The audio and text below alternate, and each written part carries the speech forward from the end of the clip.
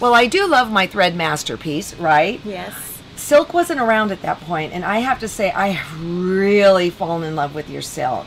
Most people do. Once they buy our silk and try it, they don't want to use anything else. So here's the deal. Silk is kind of expensive.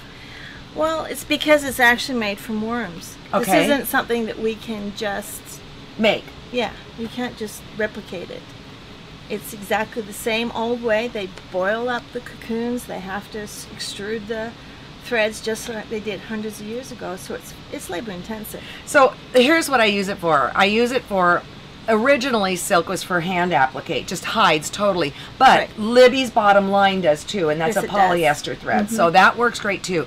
But I've also come to piece with it and machine quilt, because I like my machine quilting to disappear. Yes, disappear or background. You can add so much texture with silk because you can put a lot of it in a small area and it will just give you that real great texture. And you grabbed a cone. I did. Where'd it go? It's right here. Okay. I'm just going to say that our silk comes on spools, Okay.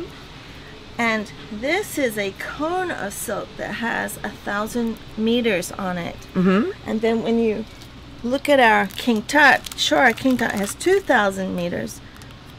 But if Look you, at that. Yeah, if you were going to, people say, well, where are your cones? And I say, this is our cone. They said, no, where's your cones of silk? Big cone. Really? This is our big cone of silk.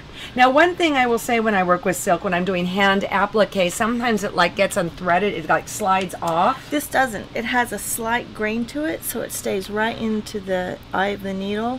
Also, it doesn't knot on itself. And that's the biggest comment we've gotten from customers, is that they make that beautiful curve and then the thread knots and they have to undo all the way back, refix it, and then come in through. They said they can just keep going. Binding is another thing that people love this for.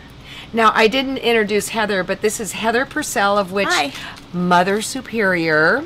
That's me. And you are in charge of All design, all thread, thickness, type, use of why I'm actually making the thread, because a lot of times people say, well, I need a thread that can do this. So I look for fiber types that will do that. I choose all the colors. I do all the naming of the threads.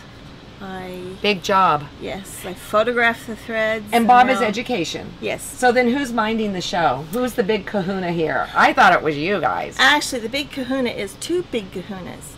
One is John Cole and Todd Purcell, and they're our vice presidents. I know him. Yeah, he's a good kid. But I will tell you, we did fire him 3 times when he was a teenager. So it goes. Yeah.